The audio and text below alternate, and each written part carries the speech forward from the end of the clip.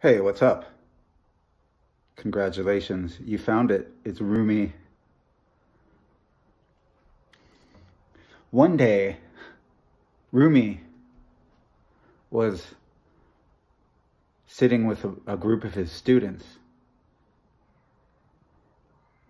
in his cabin, and when suddenly unannounced, Shems barged in the door, and he looked around and then pointing to all of these papers and writings on the floor. He said, "What?" He said, "What? What is this?"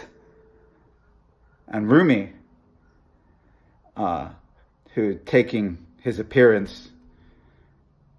taking Shems by his appearance to be a beggar, said, "You wouldn't understand." And even before he had finished his sentence, flames of fire started rising from the pages on the floor.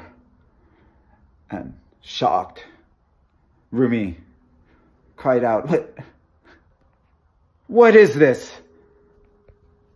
And Shems responded, "Well, nor would you understand this." And so saying, he left the room.